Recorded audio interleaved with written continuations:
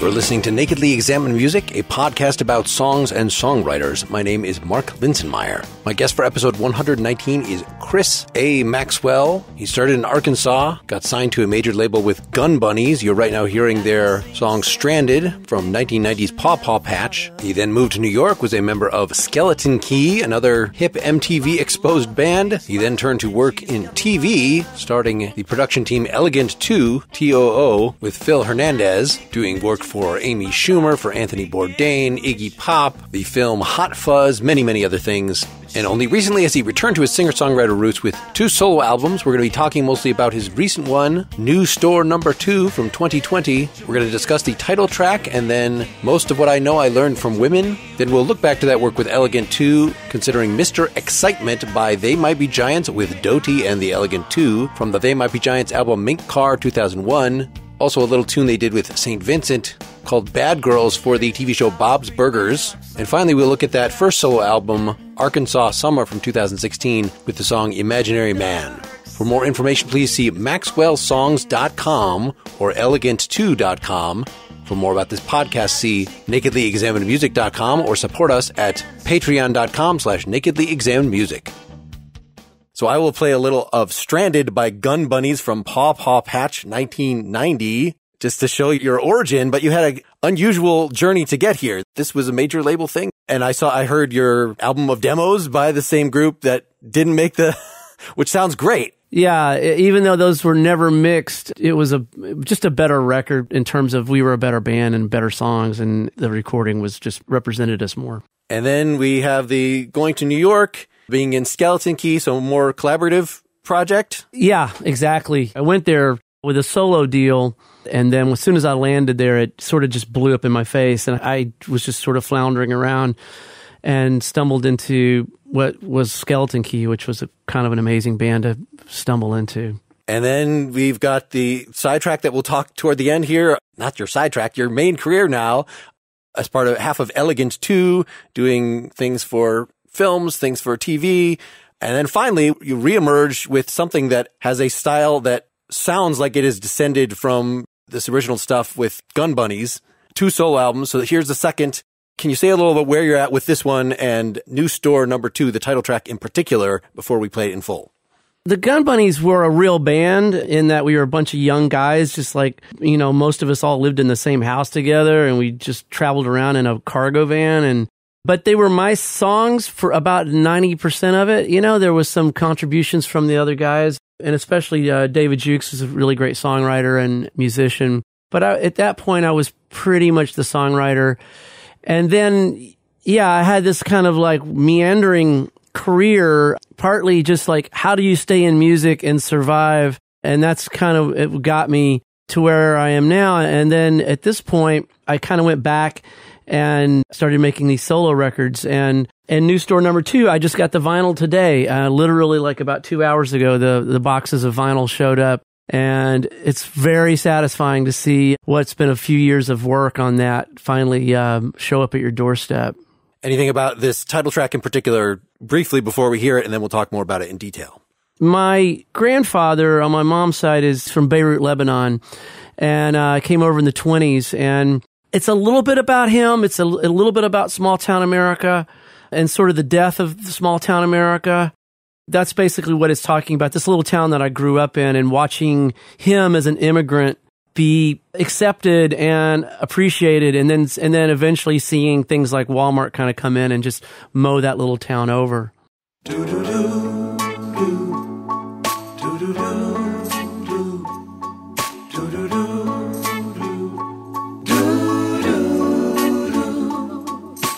Beirut, Lebanon, to a small Arkansas town.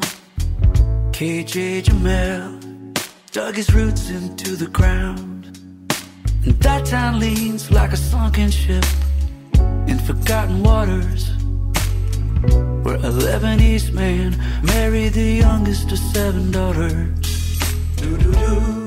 Got drunk with pretty boy Floyd, loaded cannons in the Korean War. They sharpened knives and peddled Levi's, opened a general store where Petty Jean lies on top of the mountain, and the paper mill makes the whole town smell rotten. Sammy races trains, driving the boys insane. New store number 2 gone, but not forgotten. Not forgotten, but not forgotten.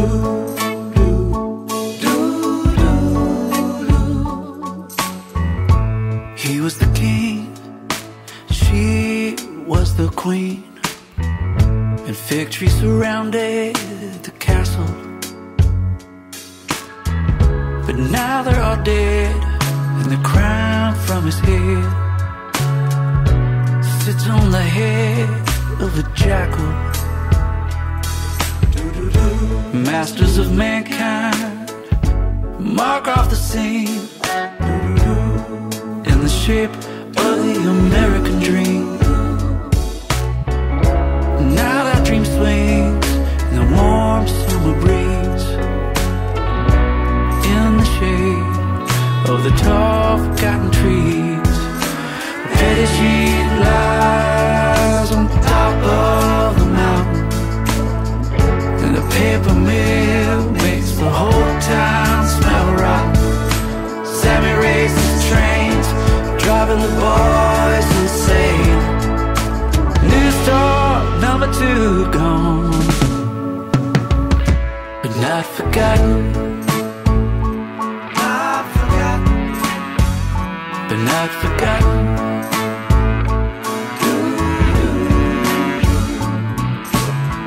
Was it magic he mumbled? No one understood what he said.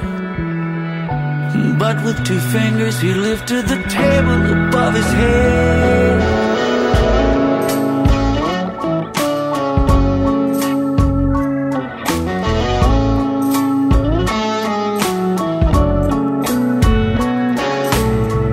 And now that town swings in the warm summer breeze, in the shade of the tall forgotten trees. Petty Jean lies on top of the mountain, and the paper mill makes the whole town smell rotten. Sammy races trains, driving the boys insane. New store number 2 gone, but not forgotten. Not forgotten, but not forgotten.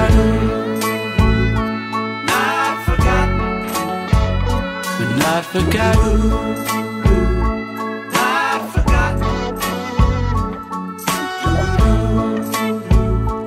not forgotten.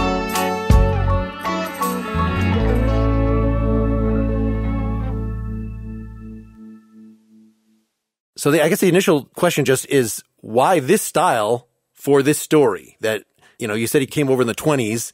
It's certainly not the 20s style. I guess this is, as you were just describing it, this sounds like kind of what was popular maybe when you're not 60 years old. So, but I'm getting a definite like 1962 kind of vibe off of here. What was the thought in terms of this choice of palette for this song? If you kind of trace what I've done, I've done a lot of things. I won't claim I'm great at a lot of things, but I've certainly done a lot of things. And Skeleton Key was, for instance, is a pretty much 180 degrees in the other direction, a heavy rock band, and that was weird and noisy and sort of like just downtown New York insanity. But I've always sort of resonated with a post-Beatles Americana kind of sound, and that's kind of probably where I live mostly. I mean, I experiment a lot, and I try to not lean too heavily into the cliches of all that stuff. But that song, I was telling an American story, and the elements of doo-wop that are in that song, the elements of like pedal steel, Cindy Cash Dollar playing on it, the background vocals, some of these guys, they play with the Ramble Band, Levon's band. I think even Amy's on that song as well, his Levon's daughter. That story being told in that style just seemed right to me, talking about a small town and this sort of Americana approach. With this being a solo thing, did you have a unit that you practiced up with? Was this strictly a studio project, layering it piece by piece? What was the process here of putting this together? I built a studio, which is where I'm in right now, next to my house in Woodstock, New York, a little project studio. And this is just me in a room surrounded by people in this community that I live in. It's amazing the amount of talent that's within like 10 miles of me. And so, I put the songs together, and then if I need help, I call some amazing player like, Jesse Murphy or Jeff Lipstein or Larry Grenadier, Cindy Cashdoll or Rachel Yamagata. There's so many people that I'm able to call on and get a little help with. It's a slow process. My process is a little maddening. No one is screaming for the next Chris Maxwell records, that gives me the luxury of time to do it until I get it right. I really like the drumming on this. It's just so tasteful. And I couldn't even predict exactly when, was it going to be bump or was it going to be ba-bump? Like, it's not entirely uniform. It's just, tasteful little bits. Was that after the fact overdub, you've already got the song and you pull somebody in, or is this carefully programmed or? Not carefully programmed. Aaron Johnston played drums on this, and if people aren't familiar with him, he was in a band called the Brazilian Girls. He plays with David Byrne. He gets called a lot, and he lives not too far. He plays with Jesse Murphy a lot, who plays bass on that song. I had a rotator cuff surgery. I was out, but I had a demo of me playing this song, just the chords and a scratch vocal. So I went to another friend's studio since I really couldn't do much with my arm. And those guys are kind of amazing. We talked through it and we played through it a couple of times. And I told them what I wanted. Your mind won't go to hip hop when you hear, but there's elements of that groove, the way Aaron's playing. I wanted to move things away from that sort of Wilco, Neil Young kind of Americana sound and have the rhythm section be a little bit more grounded and modern, especially the low end. Those guys just know how to do that. So if programming means like asking and requesting somebody to play something that sounds really cool and maybe throw a couple of references at them and then them walk out there and just basically do it, that's an example of where it may have taken me months to write the song and get it right. There are moments on the record like that where it's really just one take. Like those guys just walked out there and played it, and we might have done 2 takes, but I did very little editing on those guys. The demo, was this on piano or on strumming acoustic, or what was the structure they were building on? Piano, just literally, I'm a terrible piano player, so I just do a guitar player. So that little 8th note, clink, clink, clink, clink, that was the thing that started the song.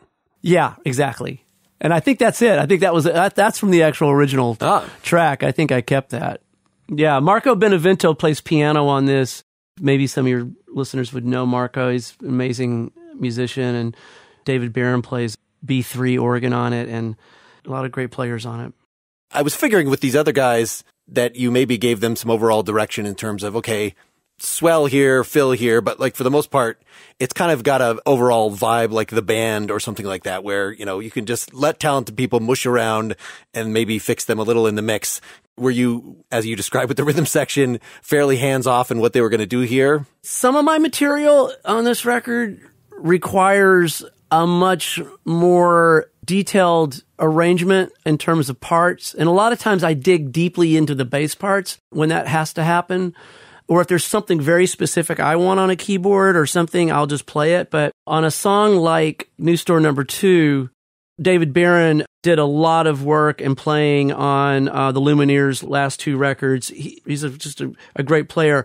The same way with Aaron is true of David and also Marco. You just need to say, you almost need to even say anything more. Just they hear the song and you go, I want the piano part that goes on this song. In Nick Lowe's words, I like this quote that Nick Lowe says to some of his musicians, just don't play anything specific, which maybe that's a little open to interpretation, but to me it means it's not about the piano part and it's not about the organ. It's all about what I'm saying, and it's the singer, and that's the song. those guys, it takes a great player to play an amazing part that supports that and just stays out of the way. And that's kind of what those guys do, and do it so tastefully and just do the right thing at the right moment. I hadn't heard that particular formulation, but I really like that in terms of, sometimes I'm working with a bass player and they'll add something like that's such a prominent melodic riff that is going on. I'm specifically thinking like why Bruce Thomas got kicked out of the Attractions. I just read his whole book because he just writes bass parts that become so essential to the song that it's just not even the same thing without them. But yeah, and Nick Lowe being the producer on those sessions could not tell any of those guys not to play anything specific. No. I mean, yeah, the Attractions. That's kind of an amazing thing. I mean, my band, the Gunbunnies, the band I was in, Skeltige, those two bands also, I love bands. I love when somebody might have written the song, but that song is almost, it's just not the same thing without that drummer's drum part and without that guitar player's guitar part. Those are cool things. REM was a band. I mean, there's so many bands like, probably every great band is a collective sound of all those guys together. But when you're talking about a solo artist, somebody who's singing a song, I don't really want to hear an awesome guitar riff necessarily. I mean, maybe I do, but I mean, I don't want it to interfere with me listening to what the song is about. Well, let's talk about what the song is about. So you start this biographical thing, but then we get very quickly, that town leans like a sunken ship in forgotten waters. So you're already talking about that, it's not just about him, but about this thing that he is entering. So the chorus here, is this the most important part of the sentimentality here, the nostalgia here, where Petit Jean lies in the top of the mountain? Well, it's a little bit just poetic license to not keep tapping the nail right on the head to make the point. And also the point being that it's not completely about my grandfather. It's also about this memory and this nostalgia that I have for this place. And Petit Jean Mountain, I mean, you'd have to be kind of from that area to kind of know any of this, but Petit Jean Mountain is near the town, and it's just a romantic, nostalgic. My mom and my stepfather were married near Petit Jean's grave. That's a story unto itself. Petit Jean followed her lover from France. She dressed as a boy to be able to get on the ship to follow him over. Anyway, it's a love story that ends in tragedy where she ends up either dying of a fever or dying by jumping off the mountain. I always heard she jumped off the mountain, but I don't think that's exactly right. But anyway, her grave is on the top of the mountain. It's like so many songs that I love. I think I might know what they're talking about, but the lines that maybe stick with me the most are the ones I don't totally understand. Those seem to have a lot of power sometimes to me. When I came across that moment when I was writing it, when I said, Petit Jean lies on top of the mountain, it made sense to me that that's how I talk about this memory. So the Sammy races trains driving the boys insane. What's the reference there? My mom and my aunt were just these gorgeous, exotic, half Lebanese women in this little tiny town in Arkansas that they were just beautiful. And my Aunt Sammy would take me driving in a car, and there was a train that ran through town, and she would just blast down the street in this Mustang and try to outrun the trains with me in the car with her.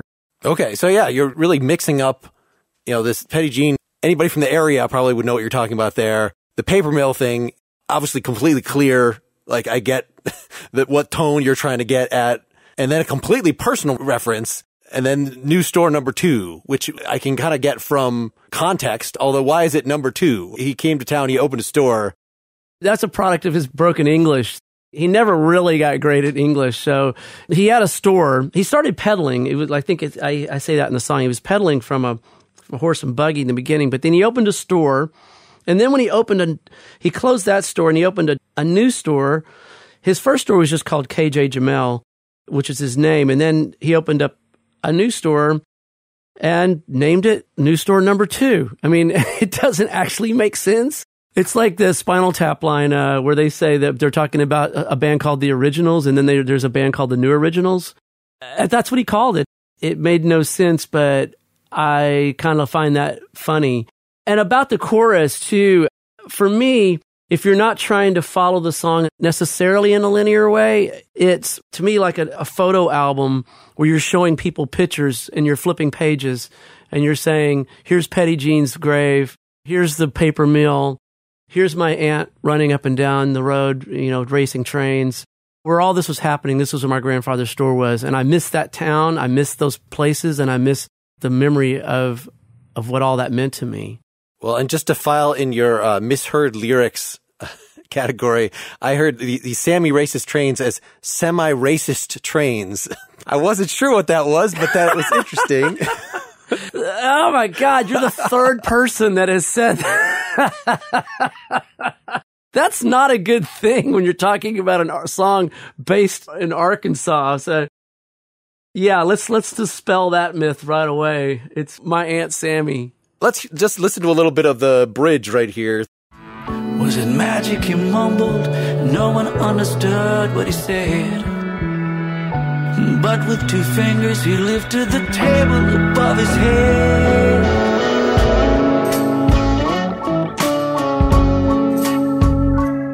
With the drums gone, we've got a whole bunch of very sparkly little things flying around.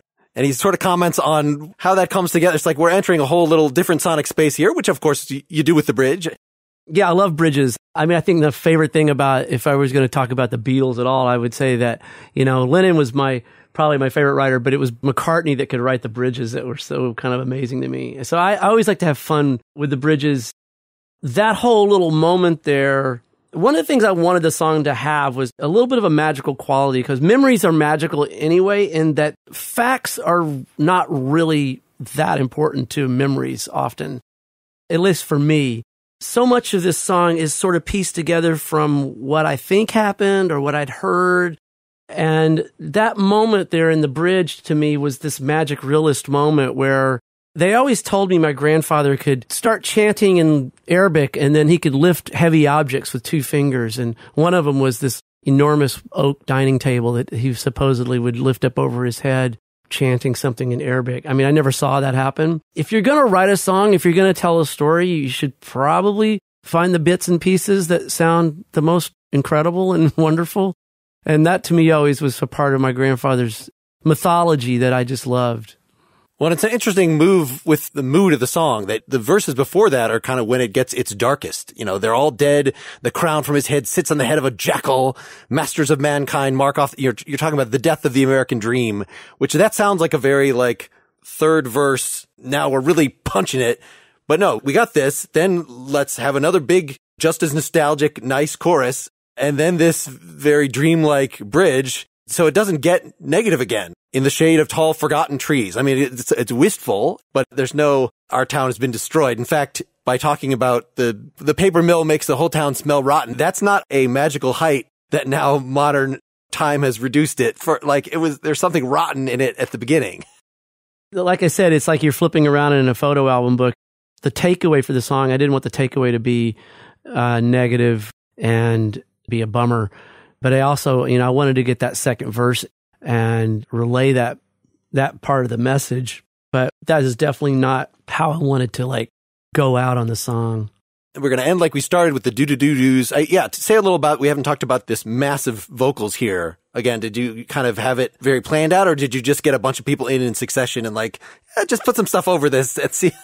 No, I wrote all the parts and sang them all. And then I had some really great singers come in and cut the parts with me. I'm trying to remember the genesis of that whole doo-wop idea. At one point, I was going to make the song really doo-wop. I even did a bunch of research and trying to find doo-wop singers that were living in this area. And there are people that do that, but in the end, I think I just sort of thought maybe just a little bit of a brushstroke, it was all it needed, and not get too caught up in trying to chase that down.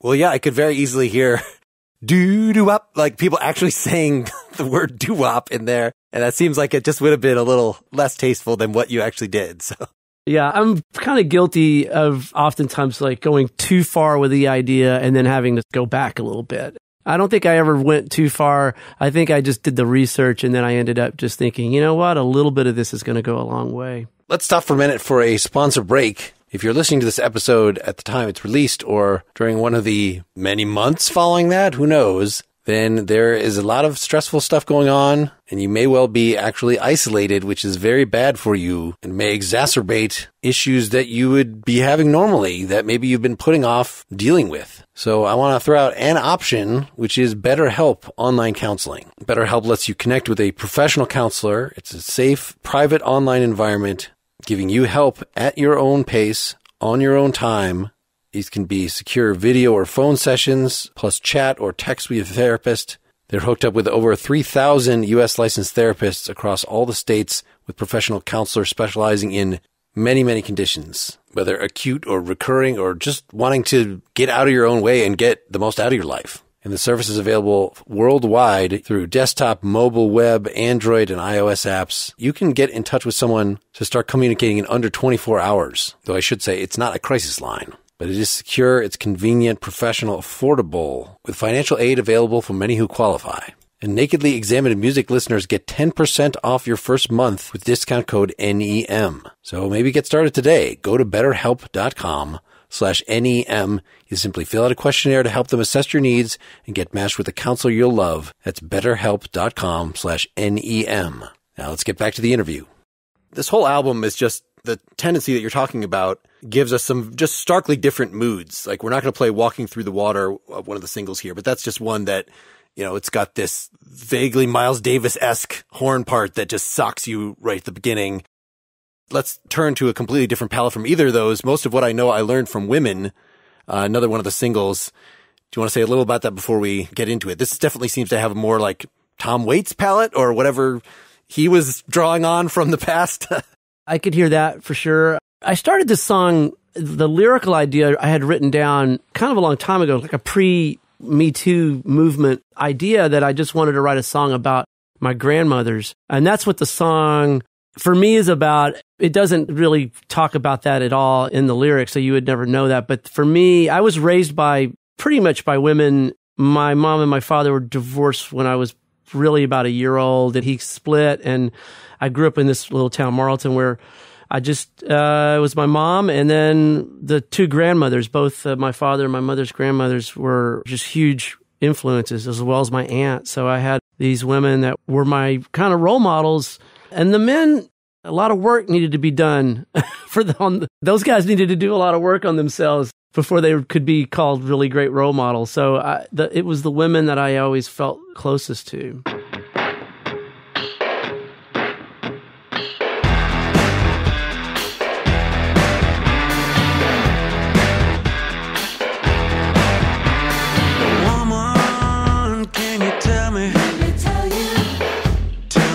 This poor world needs man, let the garden get consumed by weeds. You know that the snake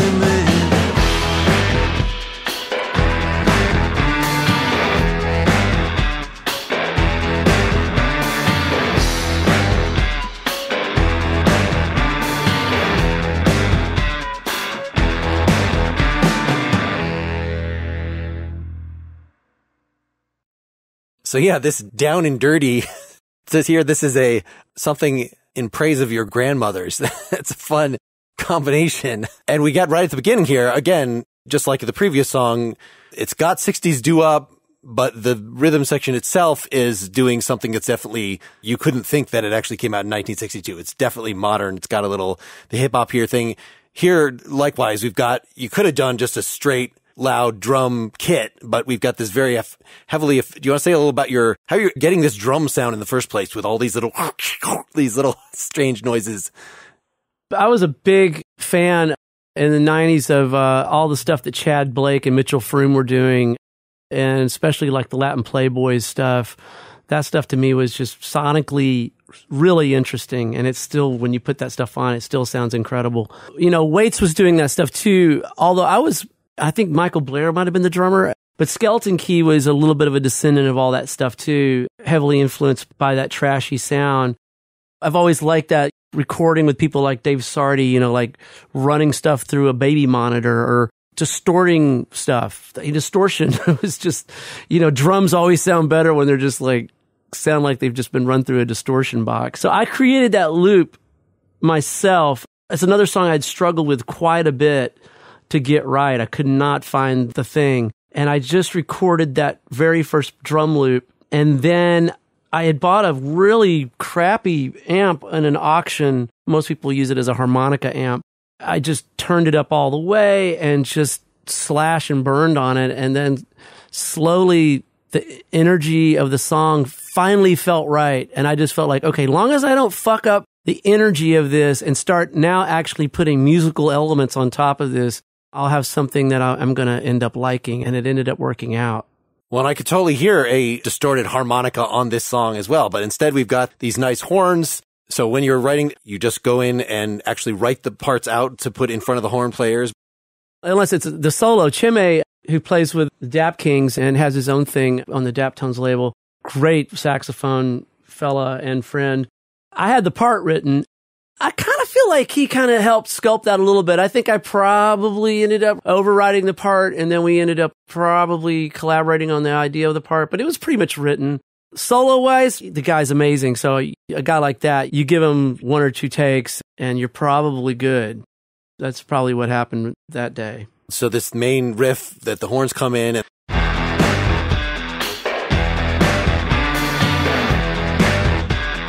when one of the instruments, so here it's the guitar, it sustains a little longer in one of the ears. So you got, a little bit of call and response going on just, inside this.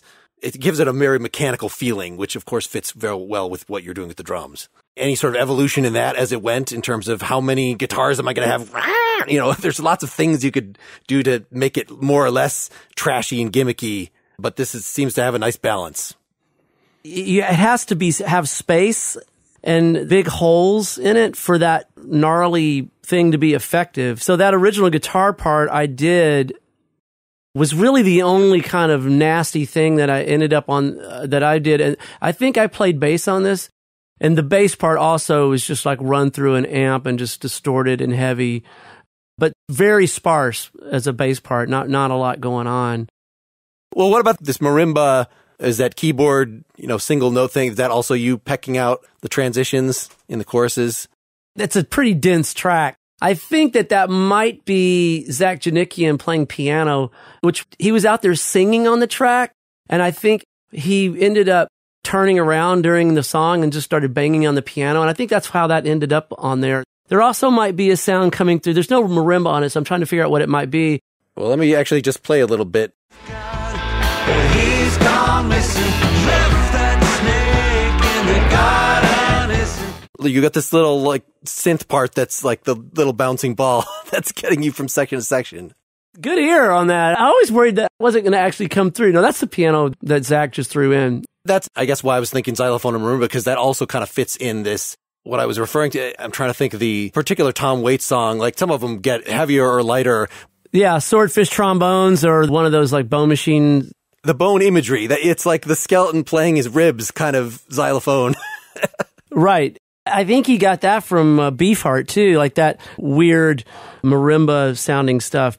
If I had thought about it, like if you'd been hanging out when I was doing it and you brought up marimba, I would have probably gotten very excited and went and found a marimba, because now I'm thinking like, damn, I should have put a marimba on that. It's probably all this Zydeco. I don't know the historical roots. This is what I shouldn't just be saying that it only goes back to Tom Waits, because of course it's this just general Mardi Gras kind of. Yeah, like African thumb piano stuff or marimba, mbira or whatever, a kalimba.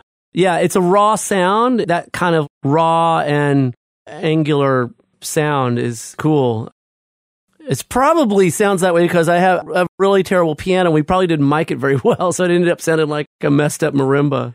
Can you say something about the tone of the lyrics here also? That we've got set a fire, wonder why the temperatures rise. You've got, I'm trying to think what genre you're kind of hinting at. You know, just the fact that you're talking about God and the snake. It's kind of, I guess, this sort of gospel, again, kind of Southern, it's mama, the Southern flavor here, you know, over and above, obviously, your origin and things, but just that you're trying to connote a certain historical period or something with this through not only this choice of instruments, but what words. Yeah, the language of it. I like that kind of Cormac McCarthy. I love when people use biblical sort of words to connote like apocalyptic stuff. It's like the Tarantino movie, you know, when Travolta and Samuel L. Jackson, yes. Samuel L. Jackson, right, exactly. Reading something from Revelations before, you know, blowing everybody away in the room. I was thinking about my grandmother and thinking about the fact that I had been sort of raised by these women, and I always find myself kind of rooting for the woman's solution, or I shouldn't say woman so much as I should say maybe feminine, because not necessarily saying it's a feminine, masculine thing, but the song itself is really, a guy wakes up, the world is on fire, there's an apocalypse is coming, and the singer is just asking the feminine nature of that exists, like, you know, Mother Nature, how do we right the ship? How do we fix this? And using all the biblical imagery has weight to it in a way that just talking about these things otherwise, you know, it would probably sound clinical or academic. But when you start bringing in the woman of the apocalypse, which I don't actually say the woman of the apocalypse, but that's a figure from Revelations that sort of was in my mind as I was writing the bridge, this woman battling with this snake. It just felt right. It's not purely that flavor either. I just said, man set a fire, wonder why the temperature's rising. Well, the rhyme for that is, can you tell me what we've lost through compromising? Which is hardly like something you're going to find in a country song from the 60s. My instinct when I'm suggesting what songs we cover here is, well, let's do one song from the current thing, then we'll go back an album or two, and then we'll go back farther. But there's so much variety on this current album that it's obvious that this was a few years of work, that this was not just, you know, you sat down and pumped out 10 songs that are all basically in the same vein. Let's move even further, because obviously with your work with the Elegant 2, with the, you know, you've got a crazy variety of styles, you know, a lot of them purely synth based, unlike anything we've heard here. The song that you had suggested in terms of one of the collaborations was, I was very excited. I'm a They Might Be Giants fan, that you've worked with them on quite a few tracks. And Mr. Excitement will play here in full, that you're actually name checked at the beginning. So do you want to say just a few words about this before it plays? That was the beginnings of my writing partner in Elegant 2, Phil Hernandez. That was the very beginnings of us moving from like remixing and producing into TV stuff, because They Might Be Giants had landed the Malcolm in the Middle show. So Flansburgh was coming over and working with us at my studio, working with Phil and I, and we were making cues for the show. We would bang out a bunch of cues. And I started playing this bass line and with this drum track, and Flansburgh came back the next day and was just like, I think we're going to keep that for our Giants record, and that can't go on a Malcolm show. We're actually going to make a song out of it. And so he wrote a song around it, and then had Dodie come over from Soul Coffin, and we all cut it, and it was pretty cool. Let it be known, they might be giants. Dodie, the Elegant 2, Mr. Excitement.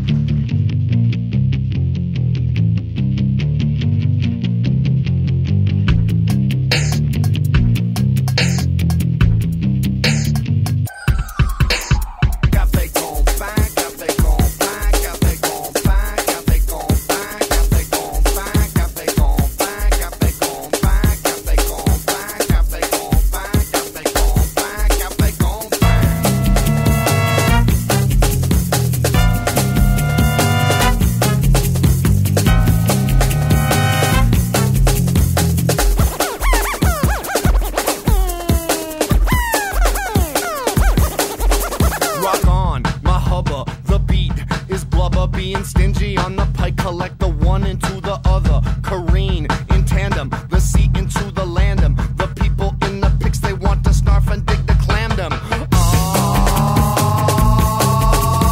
Yes, Mr. Excitement.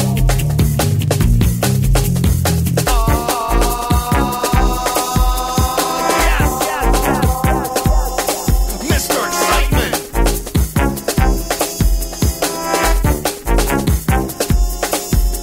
We mix the Gladen, the knifey stabbing, protruding to the hoobalicious scoff, the extra Aiden. I write the mookie, my verse is extra spooky, like Flancy in the soda can, it's spooky, dookie, dookie. Yes, Mr. Excitement. Mr. Excitement. Mr. Excitement.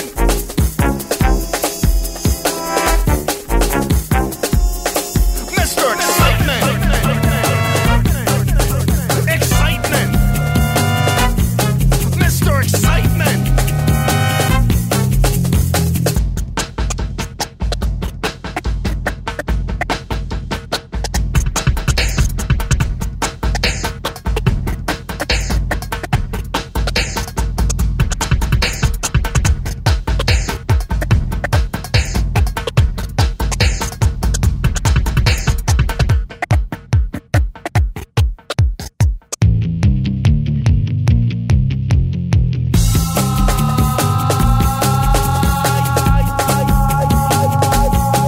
Mr. Excitement.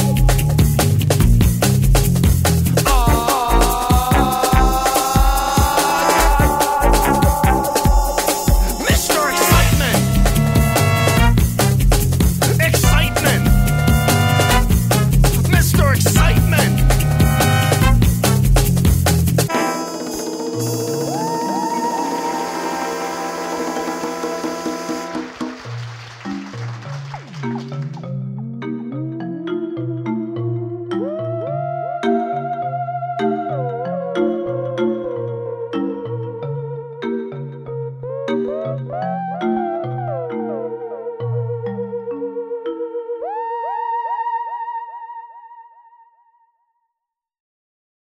I noticed I can provide a list to the listeners for the exact songs over the years that you did. This was 2001 from the Mink Car album. It seemed like whenever they were wanting to add a bunch of crazy techno stuff, then you guys swooped in and programmed. Yeah. And so how does that even work, even with the two of you? Is it mostly Phil doing the computer programming and you doing the guitars, or is it just a complete mix? How does this partnership work? Phil's an incredible drummer. I mean, Phil's an incredible musician and can play anything, but his first instrument is drums, and then sampling and using the MPC. And at that point, people used MPCs. I don't know if people use MPCs anymore, but sampling stations like that. We had come from live rock and roll backgrounds where he played drums and I played guitar. But when we got together and started working together, it was the dawn of that home recording, digital audio workstation.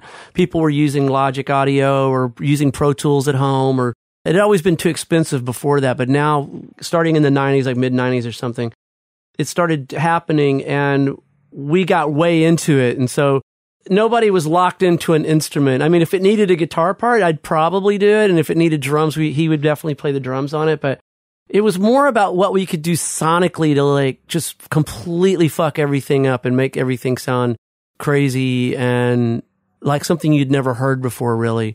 And not tons of people were doing it at that point. So we had a little bit of a jump on it. And I mean, people had definitely been doing the Dust Brothers and, the Beastie Boys and years of sampling technology from De La Soul to Cypress, all of the hip hop culture stuff.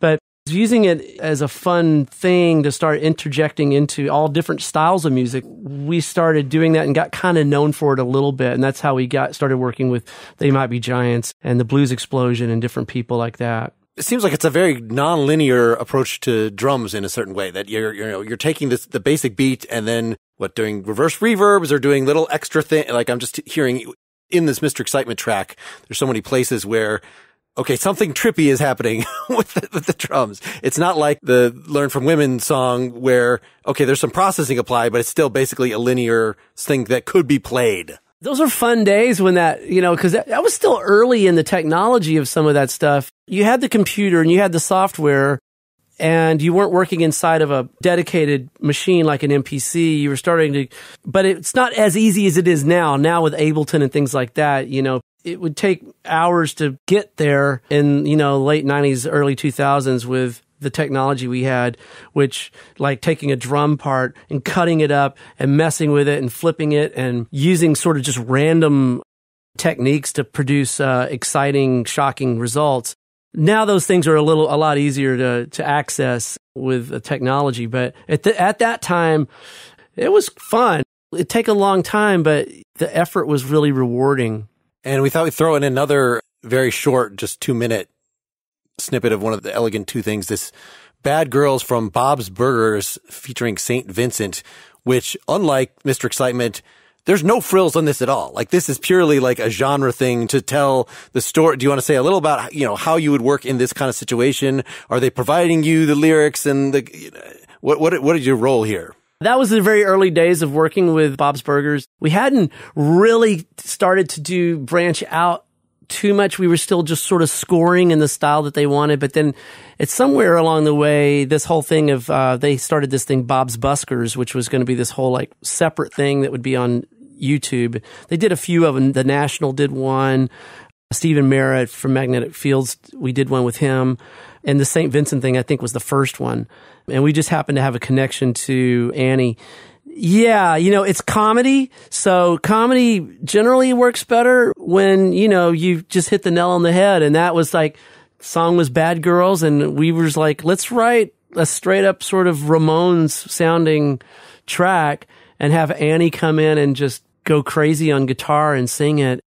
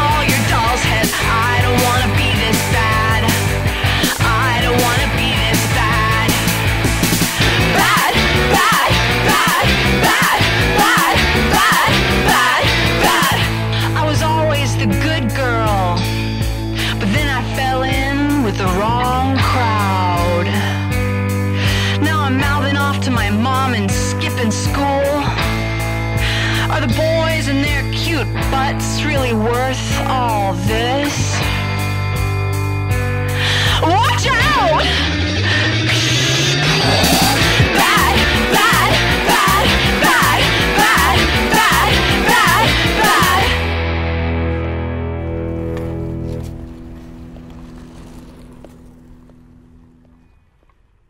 The last thing we're going to introduce here is we wanted something from the first of the recent solo albums, Imaginary Man from Arkansas Summer 2016.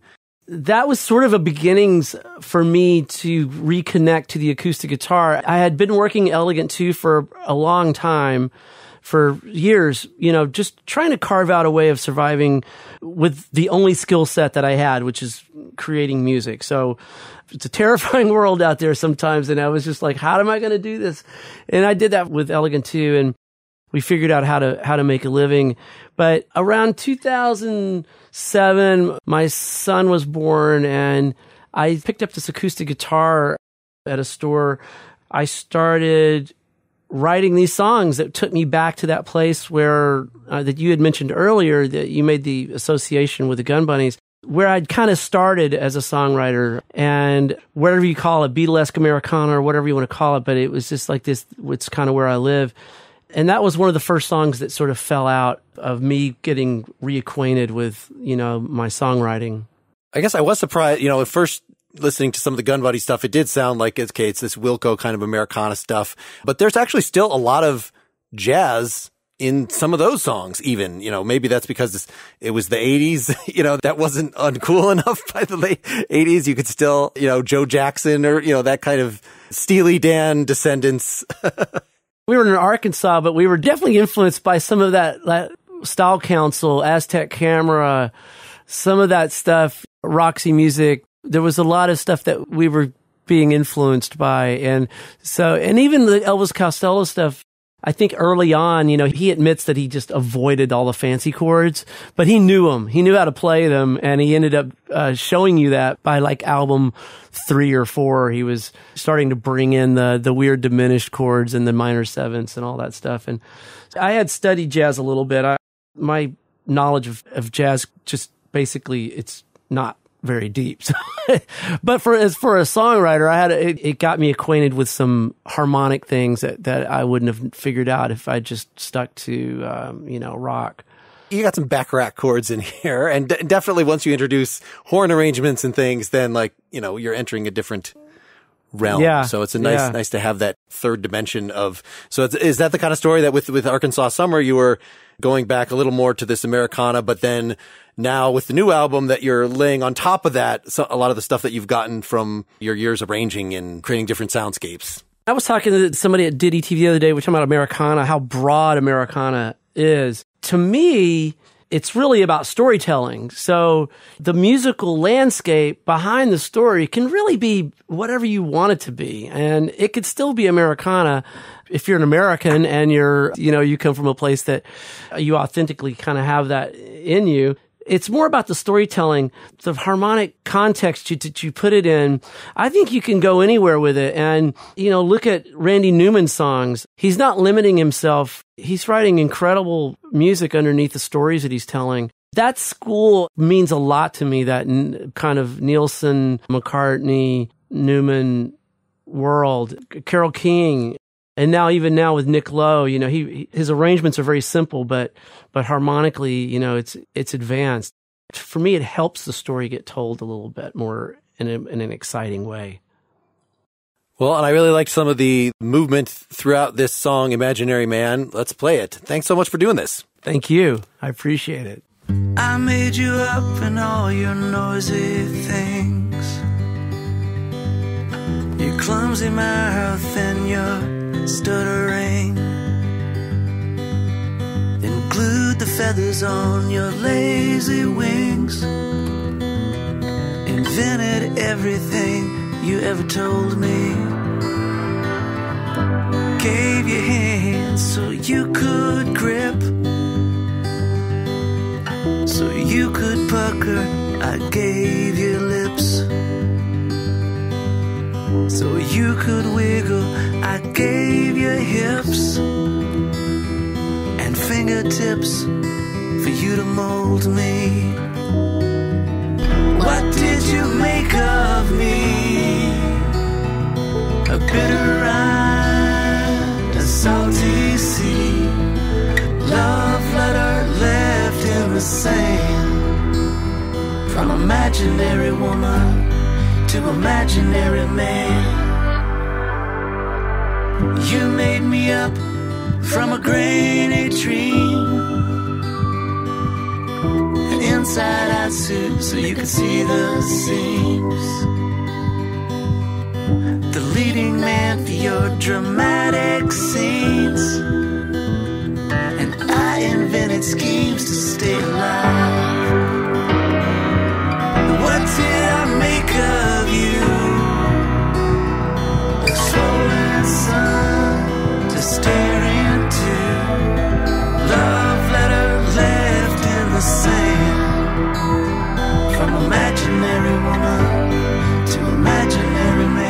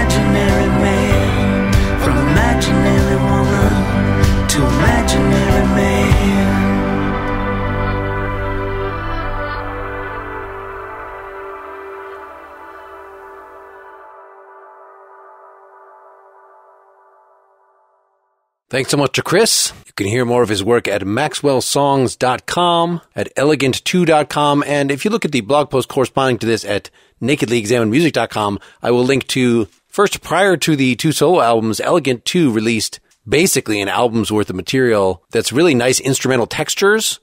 That's a whole aspect of his writing that we did not get into here, I think. And also we mentioned the band he was in the 90s, Skeleton Key. Also really interesting, also really different than what we've heard here. Now, I should mention that in addition to Elegant 2, one of the other sources of anything techno you might hear on a They Might Be Giants album was Adam Schlesinger from Fountains of Wayne, one of our casualties of the virus, along with John Prine and Ellis Marsalis. And I think this is going to be a very sad ongoing list.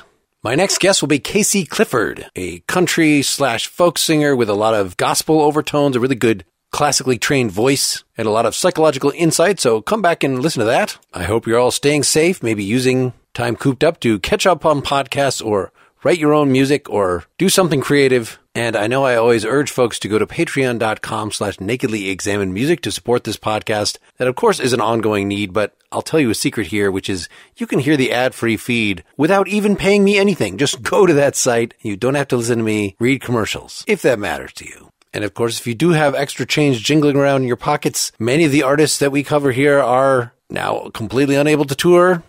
So please show them the love, buy some of their work. Take advantage of the fact that many of them are live streaming instead of touring, maybe playing for free or at least accessibly in a way that you would not otherwise have gotten to see them. So however you're dealing with things, keep on musicking. Until next time, this is Mark Linsenmeyer signing off.